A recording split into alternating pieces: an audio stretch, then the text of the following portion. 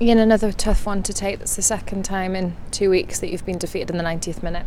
Yeah, it was a sore one. I was speaking to the boys there, and I thought the way we played tonight was a credit to them. Now totally dominated the game. I've not got the stats yet, but I think it's probably the record amount of chances we've created in terms of shots on goal. But again, you've got to take the chances when you're on top. And again, we shoot ourselves in the foot and leave the back door open the last minute and lose now a goal, which was now hard to take for the boys. How tough is it to keep their spirits up when they're playing well but they're still being defeated?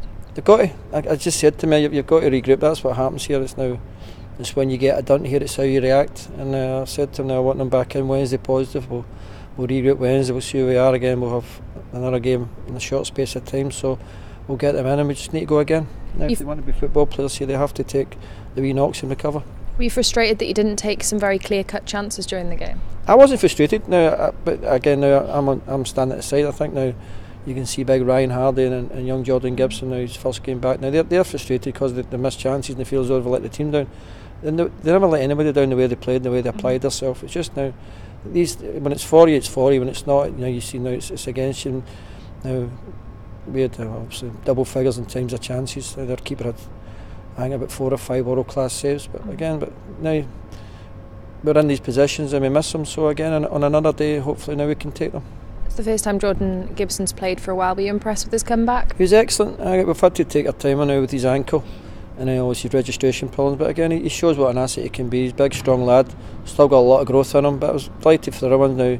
Young Mackay, he's just signed last week. He's come in. Jordan Thompson, Dylan Dykes, Max Ashmore, big Ryan Hardy. He's having a bit of a hard time just now, but he's still getting chances. And I'm sure now once he gets his confidence, he'll be banging goals again. But again, it's sounding like a broken old record here, but it's mistakes that are costing us and they're costing us badly. I was going to ask you about Mickey McLeod. He made his debut today. How impressed have you been with him in training and then tonight?